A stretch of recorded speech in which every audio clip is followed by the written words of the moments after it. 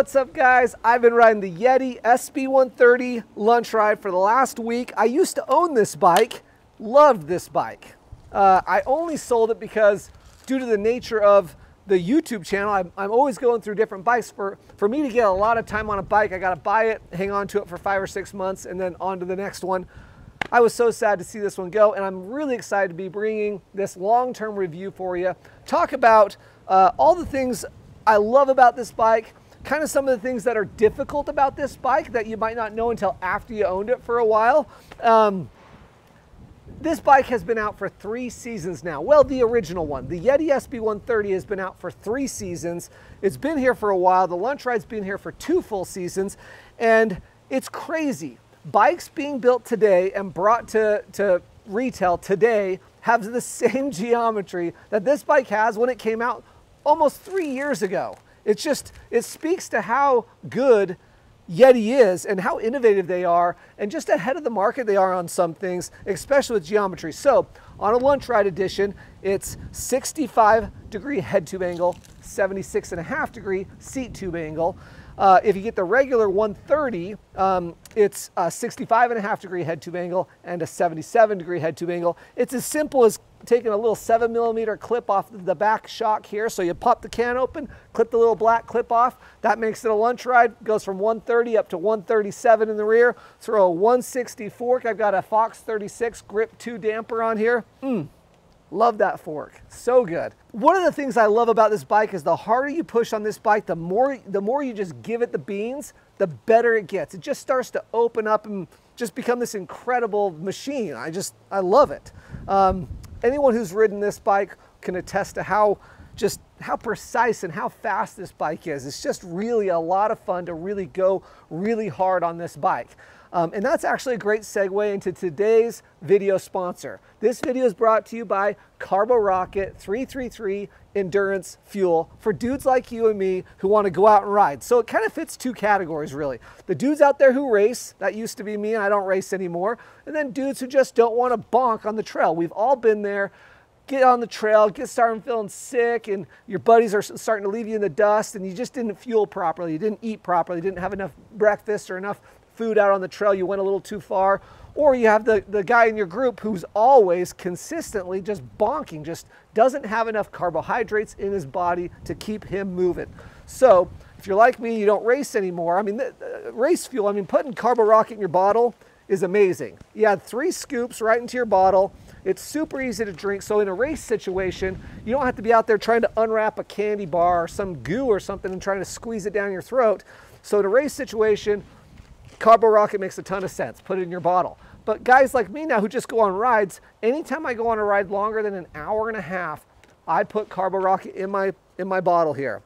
And I don't always do the full 3 scoops for an hour and a half ride, but I at least do 2 scoops. And it gives you 300 calories in your bottle that's easy to drink. You don't ever bonk. You don't ever feel sick. You don't feel like you're working too hard. You can just have the right amount of fuel in your body to fuel your workout. It's incredible. I don't know how people go out and do this stuff without it. It's in every, guys who ride motocross do it. Guys who run marathons do it. Obviously enduro racers and cross-country racers on bikes do it. Carbo Rocket, I've been using this stuff for, geez, like 7-8 years now, and they just started sponsoring the channel in the last couple months. About a year ago, actually, is when we first did our first video with them. But if you've never tried Carbo Rocket, now is your opportunity. Use my promo code YUMYUM at checkout for 25% off. There's a link in the description down below. I'm so stoked that they're offering that to our viewers. Now let's get into the long-term review of the Yeti SB130 lunch ride, the bike that demands everything from you.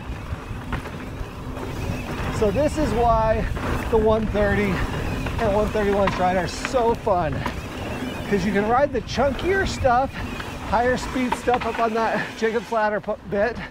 But then you come down here on like a buffed flow trail and you don't have this vague, boring bike.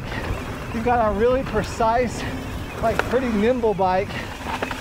It's just, I mean, this bike kind of does it all better than most. Very impressed.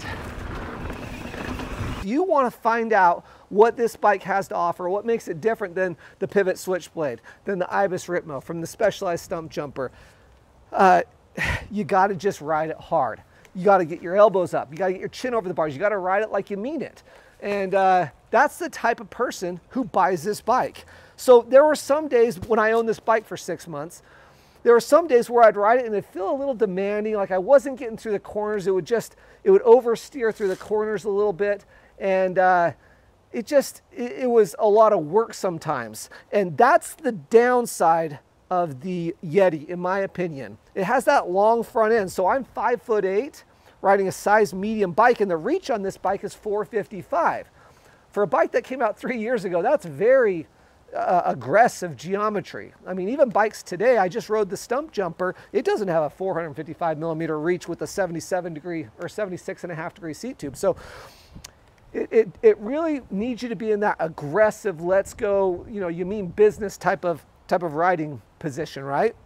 And if you do, man, every turn, every corner, every turn will most likely feel better than any other bike you've been riding. It's got a pretty long wheelbase for a size medium that came out that long ago. Bikes are progressively getting more and more like enduro-fied or enduroed.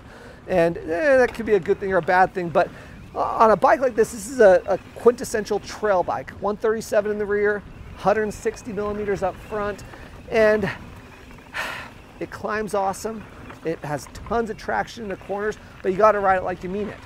Climbing, real quick. You can just spin this thing all day long. It is among the most efficient pedaling bikes I've ever ridden. Never have to mess with the lockout. I even ride about 1.5 miles on the pavement before I get to the dirt, and I don't lock it out even in those situations. It's such an efficient, that switch affinity. If you're not familiar with Yeti, I would imagine you are at this point, but if you're not, they use a suspension style called Switch Infinity, and it's this incredibly supportive suspension platform that you can really stand on and mash the pedals. So climbing situations, it's awesome. It's only second to the Pivot Switchblade in this category in climbing technical terrain. Just pedaling along, I would say this is just as efficient, if not more, than the Pivot Switchblade. In technical terrain, I think that Switchblade probably finds a little bit more traction than the Yeti SB130 or Lunch Ride. But man, for a guy that's gonna own one bike, this has got to be on your radar. It's just so efficient, so good climbing. Turn it downhill, holds the line so well. It's incredibly stable. You'll see in the footage I'm gonna drop in right here just how stable this bike is at high speed. I mean, this section of video is 30 miles per hour, and kind of 8-inch to 1.5 foot of chundery rocky sections. You can see Kevin riding in front of us here. He's just pinning it, and it's just nice to be on a bike that's as stable as this and still climbs well. It's just a very well-rounded, do-everything bike. One of the nice things is when you get this bike down into the tighter sections of the trail, the type of blue trails that a lot of us ride, just because we have more access to those, right? Those blue trails, those kind of flowy, buff trails, this bike is just on rails. There's so much support. It's such a stiff platform to push into. And like I said, get that chin up over the bars and you're just gonna hammer the corners. It's unbelievable. Long-term ownership of the bike, no funny cable rattles, no rattling around anywhere. Just quiet bike, easy to maintain and own. It's a beautiful bike. I've always maintained Yeti makes the most beautiful bikes. I just think they're incredible. I just love them. They're incredible. I think for the type of person who buys this bike is a guy who really likes to get out and smash some big miles and needs a bike that he can go do 30 miles on, but still wants something that can handle bike park days. That's a tough task, a kind of cross-country type task in longer rides and climbing ability, but then go smash some aggressive downhill sections of trail, even at a bike park. I have taken this exact bike to our local bike park at Deer Valley and ridden the wheels off this thing, hitting all the big jumps, doing everything. It jumps well. It's incredible. In terms of playfulness, I'll just mention that too. Maybe not quite as playful as like the Evil offering or like the most current, the newest Specialized Stump Jumper. Those are really fun, playful bikes. It doesn't feel as deep in the suspension as like the Santa Cruz High Tower. But it's a very precise bike. It's really a lively, sporty, precise bike that's just a lot of fun. I could totally have this be my only bike and I'd be totally satisfied with it. It was. I mean, it wasn't my only bike, but it was my bike earlier this year, and I loved it. Just loved it. I picked up this bike from Salt Cycles here in Sandy, Utah. They have Yeti SB130s and 130 lunch rides in stock right now. It's November 2021. How do you say that? It's November 2021. Salt Cycles has these in stock in every size, in multiple different colors. They got new colors for this year too. Give Chris a call. He's happy to customize it for you, put whatever wheels or tires you need on there, make it more cross-country oriented, make it more enduro if that's what you want, swap out bars, whatever you need. They're incredible. Salt Cycles are the guy to work with. Call Chris, his number is listed below. They support my channel and support me, and they build beautiful bikes. So give them a call. They've got them in stock now. Geez, that about wraps up this video. Long term, I would say buying a Yeti, you'd be super happy. I can think of a bunch of my friends, you know, Kevin, who rode with us today, he's been on it this whole year. He came from the Yeti SB150. My buddy Jason Anderson, he's on a 130 lunch ride. Just hammers that bike. He goes out and does 35-mile rides and big rides and smashes the pedals. Yeah, Jason Anderson's the type of guy who, you know, he did buy this bike. That's the type of guy. He does a lot of cross-country stuff, but he still likes to go ride rowdy trails, you know, maybe once a month or twice a month. This bike kind of does it all. I know there's not a perfect like unicorn bike out there, but this might be as close as you're going to get to that. I really think so. Anyway, thanks for watching today, guys. I just want to mention to you, thanks for all of you who subscribe. Over 75% of the people who watch my channel have never subscribed to it. It's crazy. So click the subscribe button. I'm not going to blow a ton of videos your way and blow up your whole YouTube channel. You know, I do a video about every 2 weeks. I usually do bike reviews, so subscribe, stick around, hit the like button. It helps me out a lot. If you have comments or questions, put it in the section down below. We'll talk about it. And thanks again to Carbo Rocket for sponsoring this video. I couldn't keep doing videos like this without those little ads that I'm able to put in here, and Carbo Rocket's kind enough to support the channel and sponsor this video. So go get 25% off your next bottle of Carbo Rocket. I don't know how you ride without some sort of fuel. Fuel smarter, go further, Carbo Rocket. That's their slogan, baby. Fuel smarter, go far. Oh, dude, this bike is so good. So, Kev, you've been on a 130 lunch ride this whole season, right? Yeah, I came from the 150. Yep. Didn't come from it because I didn't like it. I just figured I'd try something new. And first impressions were, couldn't tell a whole lot of difference between the 150 and the 130. At first? At first, other than this bike just seemed to ride smoother. Didn't feel quite as long. But the main things were, this bike wants to be ridden fast, or the harder I go, the better it gets. The longer I've owned it, the more I like it.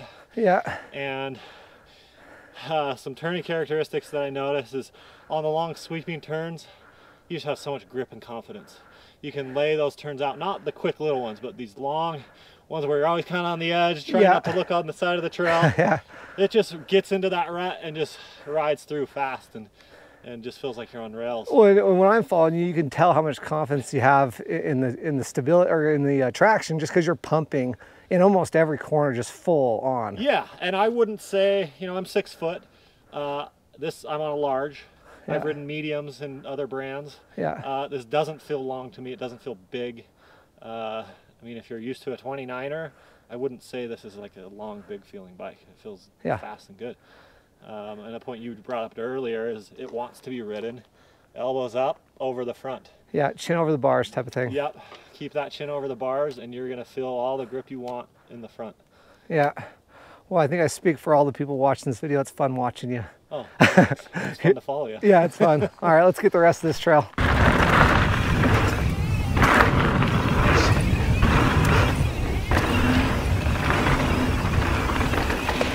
Nice.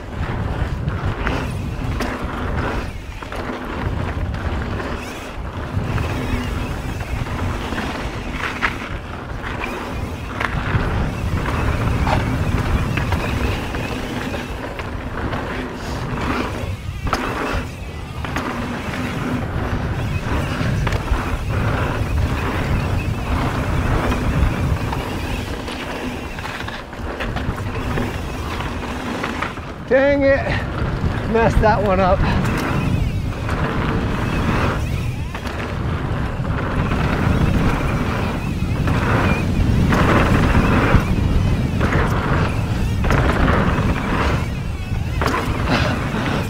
Nice, dude.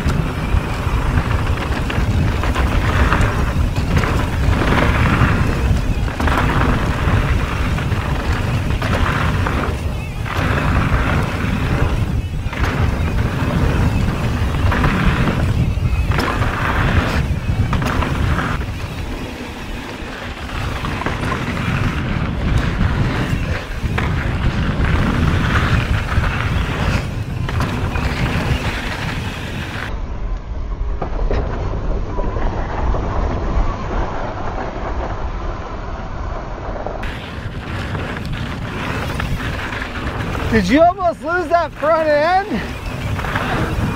Did you almost lose your front end in that berm? Just slide a little, yeah. Oh, okay.